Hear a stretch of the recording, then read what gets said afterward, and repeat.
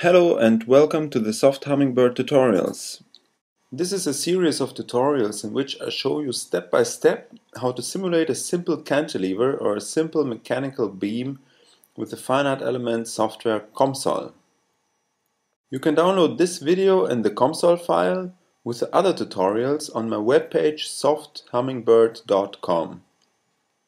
Now let's take a look at the frequency dependence if the beam length is varied. For that, we will do a parametric sweep of the parameter beam L. And as I said, more details you can find in the sweep tutorial. Before we start with that, we first clear all solutions in order to free some memory. Then the simulations will be done faster.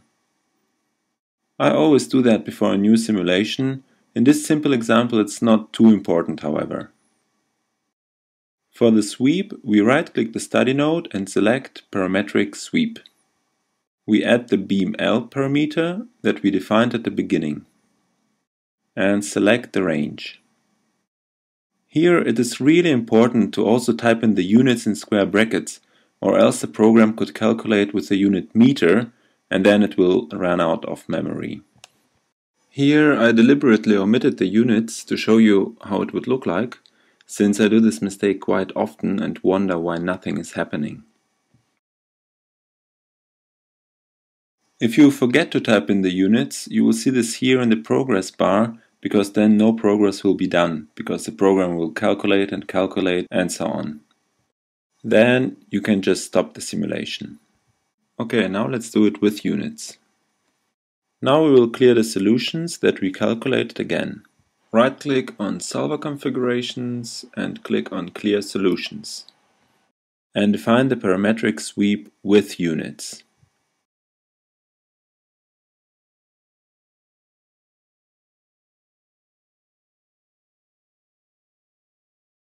So we want to simulate a beam of 100 microns to 1000 microns with 100 micron steps.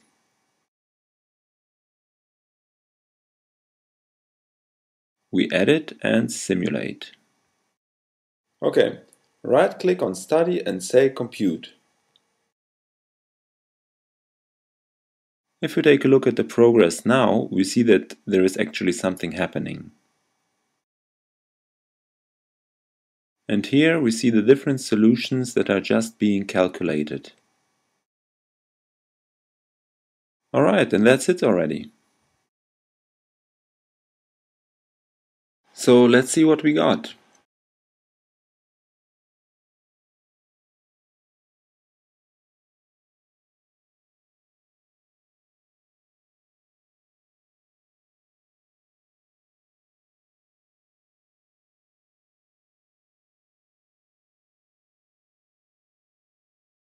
We select our last simulated solution, and here we have our parameters, the beam with a different length.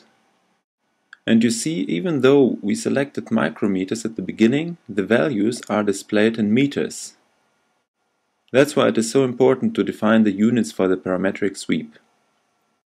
Okay, and for each of those beam lengths, we have 6 eigenfrequencies that are displayed here. Now we can plot for any beam length any eigenfrequency from these lists.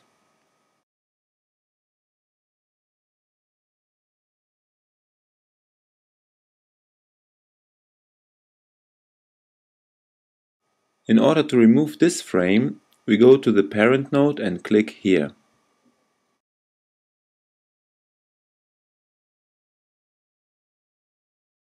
Now we can use the Zoom Extends button. But in the parent node, we cannot select and plot the different parameters and eigenfrequencies, which is one of the very odd things about COMSOL.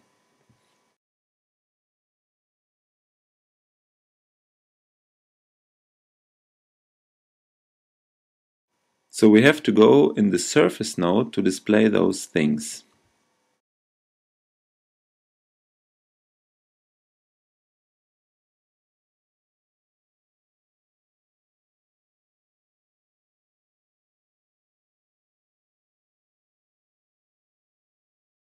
Now, if we want to play the video with a full harmonic oscillation, we go to the player node.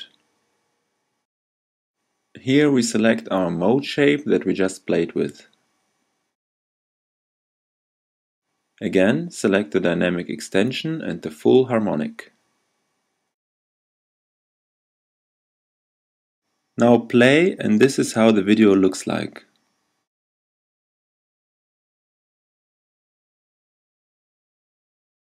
Now let's go back on our surface node and select an interesting resonance to display. Select the 200 micron beam length. Turn off the edges by clicking here.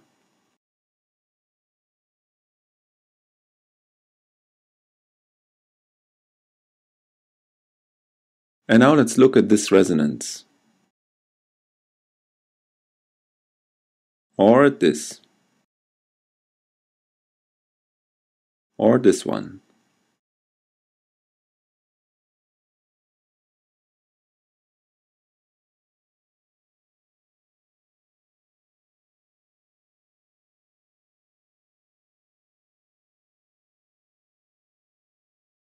Wow, this one looks interesting. In order to see the full harmonic oscillation, go back on Player and just click Play. Cool, innit?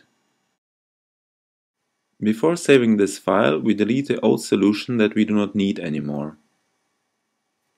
Right-click on solution 2 and delete it. Okay, that was it for this tutorial. In the next part, we will extract the data about the eigenfrequencies and compare them to the calculated values of the analytical formula of a singly clamped cantilever.